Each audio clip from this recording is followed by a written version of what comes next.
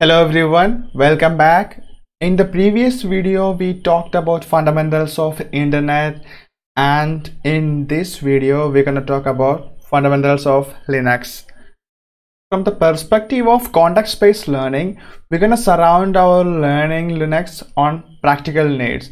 We are not going to just learn a bunch of random commands. Instead of, we're going to have a purpose for each and everything that we learn. So we are going to set a goal for that. To learn the basics of Linux, this is our goal. Set up a simple website on a Linux server. In order to get our website up, we need a bunch of things, right? First of all, we'll need a Linux server. So we're gonna learn virtualization and some fundamentals of Linux in there itself.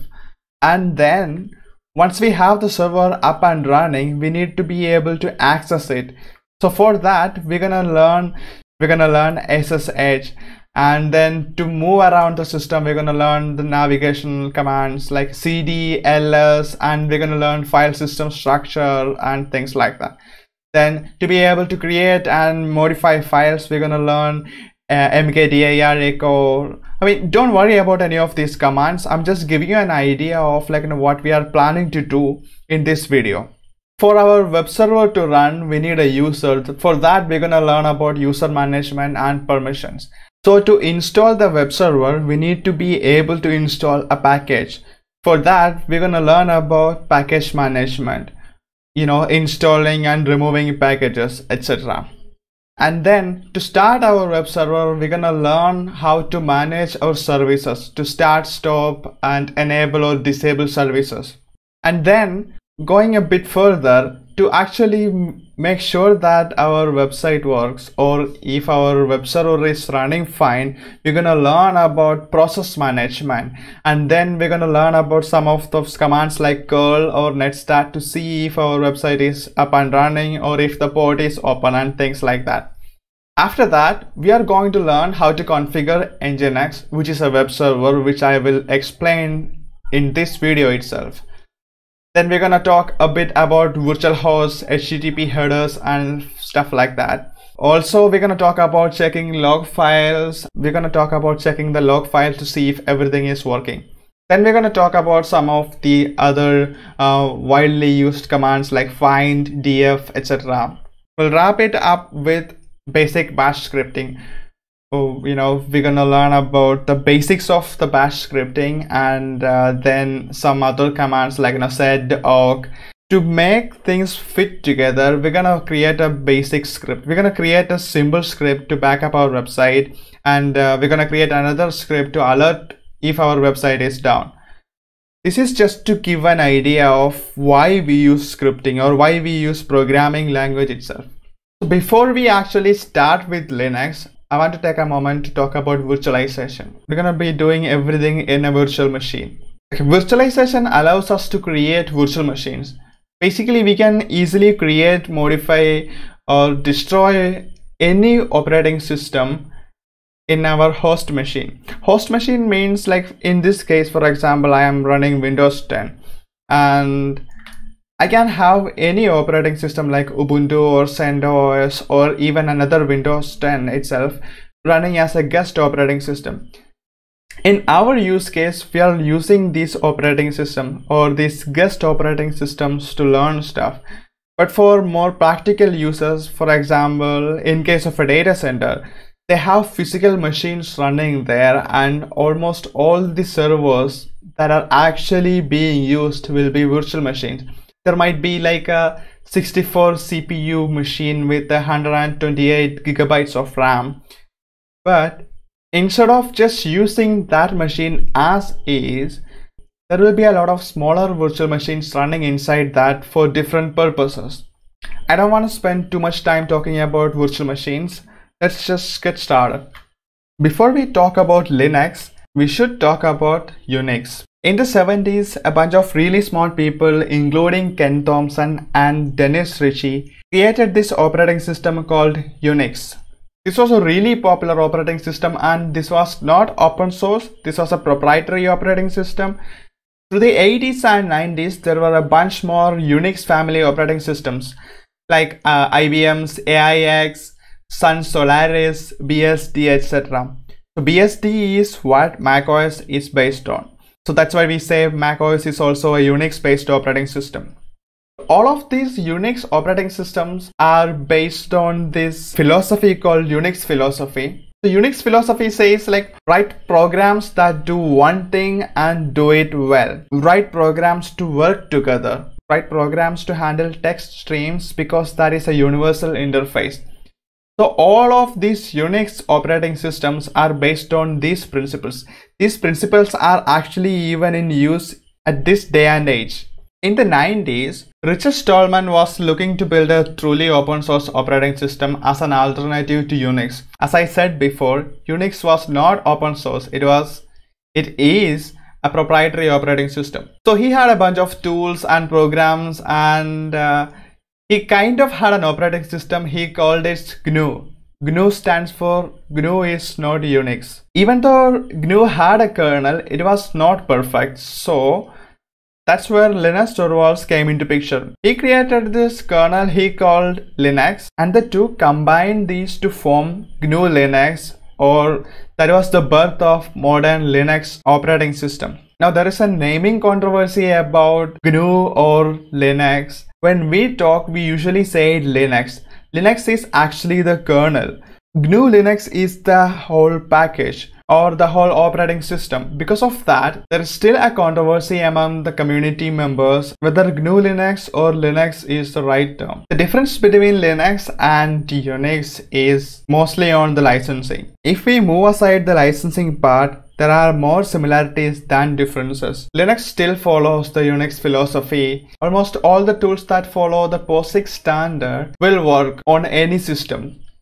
For example, the scripts or tools that are written for any Unix operating system should work on a Linux operating system without much modification to the script. So as I said before, macOS is also a Unix-based operating system, which is actually based on BSD. And this is one of the reasons a lot of developers actually prefer macOS over Windows, because the command line experience is pretty much same as in Linux. You can actually use almost all the Linux tools in macOS also using something called Homebrew. So in the beginning, the Linux kernel and the GNU tools were released as a floppy image, and installing them was really complicated. Because of this reason, some folks came up with this idea of Linux distributions. So what they did was that they created something that made installation so much easier for people. Slackware and Debian are one of the very old Linux distributions that are still being used. So that's about the history and all the boring stuff. Let's just get started. Going back to our mini roadmap, what we need to do is we're gonna install Linux on VirtualBox. Okay, let's do that. First of all, we need to download something called VirtualBox. So you go to virtualbox.org, download the package that corresponds to your operating system. Now I have already downloaded that. Now that we have installed VirtualBox, let's go ahead and install Debian server. I'm choosing Debian because I think this will be the best distro to get started and learn from. You can choose Ubuntu if you want, but for this tutorial, I'm gonna use Debian 10. The first thing what we need to do is we need to download Debian 10. Actually, just go to Google and search for Debian download. Here you can see the network install option. Click on it and you can actually download the AMD 64 version of the CD. Now I have already downloaded the ISO, so I'm not going to download it again. So once that's downloaded, let's go ahead and create the virtual machine. Now click on new and I'm going to name it Debian server. The type is Linux and the version is Debian. Just click continue. Or click next. A RAM of 1 GB is more than enough. Click next. Again next. VDI is fine. Just next. Dynamically allocated is fine. Next. Now here, by default it says 8 GB, but for some reason it does not work with 8 GB. I had to give something like 12 GB so that the installer is able to finish the installation.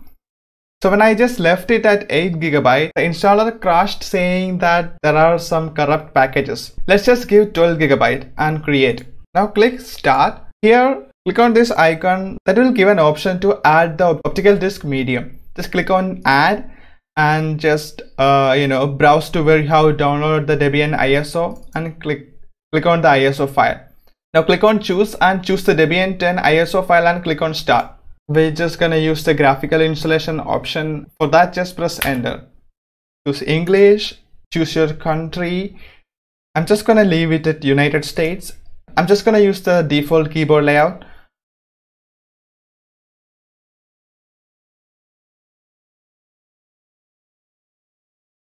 So for the host name, I'm just gonna leave it at Debian, and I'm just gonna leave the domain name empty. Don't worry about it now, we'll get to it like sometime in future. So now it's asking to create the root password. This is the administrator password.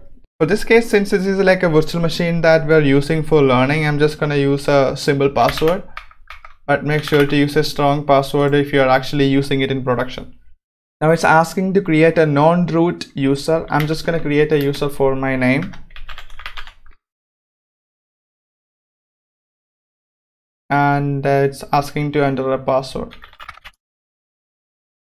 So choose whatever the time zone that you want to choose. Because this is a virtual machine, we can use the entire disk, and I'm just gonna go ahead and click continue. All files in one partition is fine for now. Continue. Write the changes to disk. Click on yes and press continue. The installation is going to take a few minutes.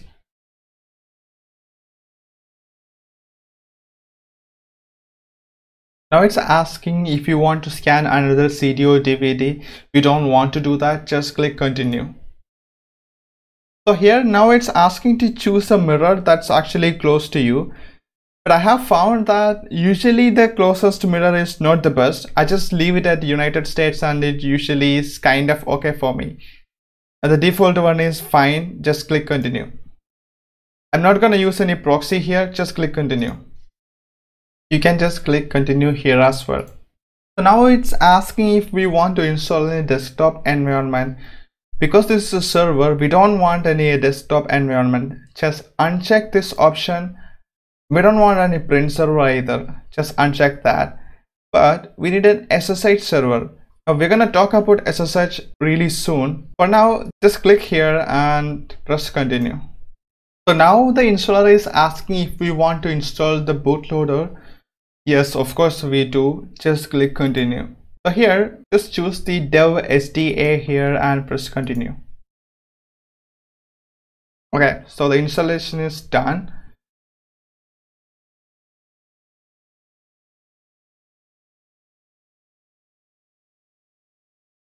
Alright, so our virtual machine installation is done. We can log in using the username and password that we have created previously. So I'm gonna use the username Mansoor and the password. So we have logged into the server.